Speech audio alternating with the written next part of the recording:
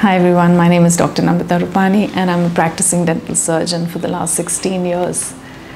I went to a nutritionist here where I stay, and she started me on a regimen of warm lemon water every day in the morning, first thing when I wake up.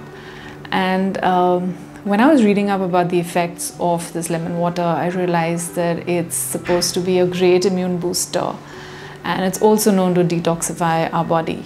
However, lemon being this acidic, I definitely would like to caution all of you who are on such a similar regimen that the acidic pH of the lemon will definitely cause a wear of your enamel.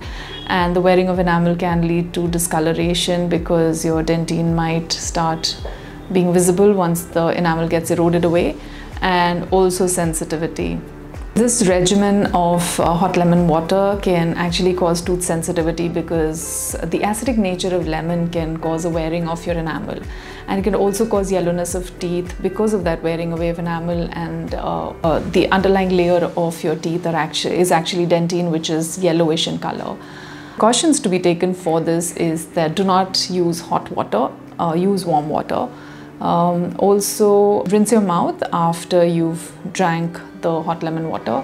You could also use a straw so that there's no direct contact of the hot lemon water with your teeth. Lastly, what you could also do is avoid brushing for at least 30 minutes after you've drank that warm lemon water. Hope this helps. Thank you.